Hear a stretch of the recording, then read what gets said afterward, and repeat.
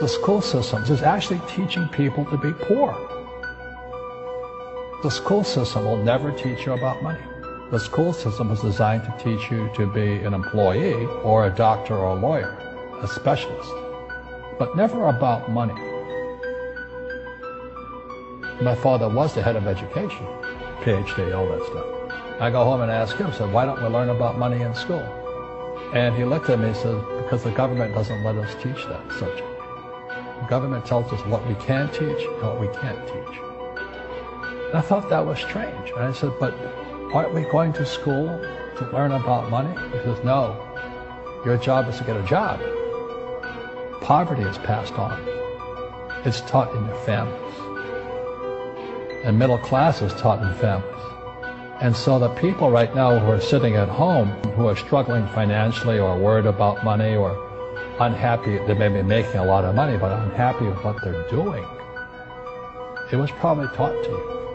You know, your superego was taught, get a job, work hard, or you'll never be rich, or the rich are evil, or whatever. And until you change your mindset, Correct. Money won't help you, right? Correct.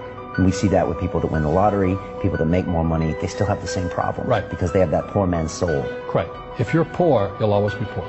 That's really hard for people to understand. Yeah, the money will disappear that fast. Just like most pro athletes, you know, they make millions of dollars, and what 65% are bankrupt 5 years later, it's because they come from poor families. Now you tell them that, they get very angry at you. It's not, it's the rich fault. You know, you guys ripped me off, and government ripped me off. But unfortunately, what Mr. Lipton was saying, it's passed down genetically. The moment I pay you, you think like an employee. That's the trap. Entrepreneurs work for free. The moment you accept a paycheck, your brain goes dead. As long as you're hungry, you'll think. You see people say, well, why don't you give the poor money? So the only problem with that is it just creates more poor people. Give a man a fish, he fishes for the day, or eats for the day. Yeah, you give a man a fish, you get a lot of people who want more fish, you know? Well, you teach them to fish. But you are the Robin Hood of knowledge, because I see you giving this knowledge out, and Yeah. do the rich people cringe and say, don't tell them that, Robin? Yes, yes, yes. Don't tell people what you know. Keep them poor.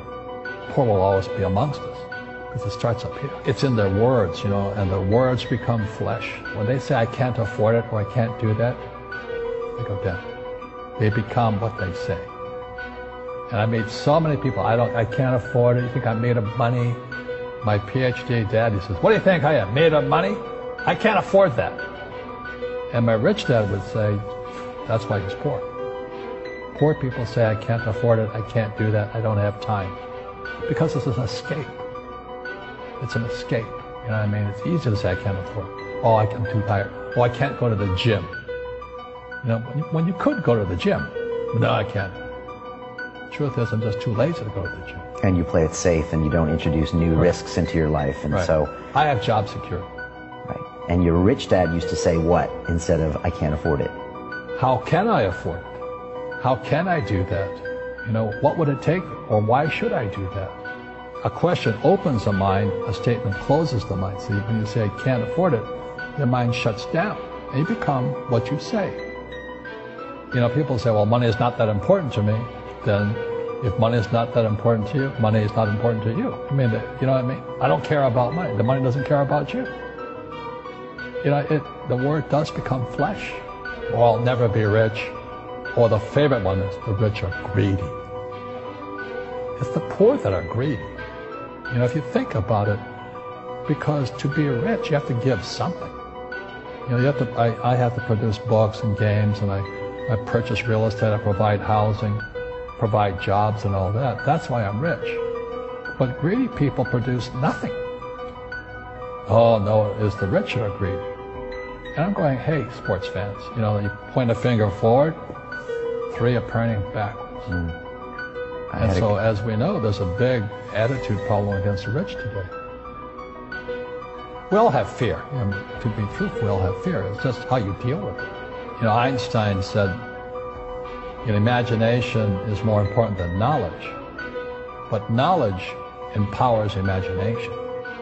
And what most people lack is real business knowledge, like accounting, you know, like debt, like taxes, You got to know that stuff, but they don't teach it in school to anybody.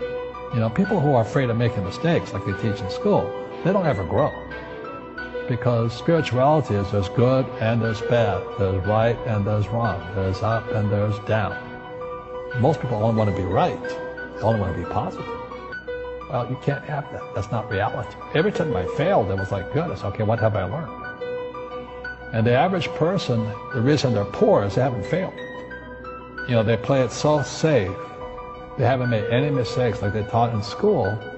That means they don't learn anything. That's why the school system's actually fundamentally corrupt. It's anti-education. And I think what most people do is they let their parents or their friends talk them out of life. So afraid of failing. But failing is how we succeed. Our schools punish you for making mistakes. That's why we have so many people who are so afraid of admitting they make mistakes, or afraid of failing. Facebook is showing less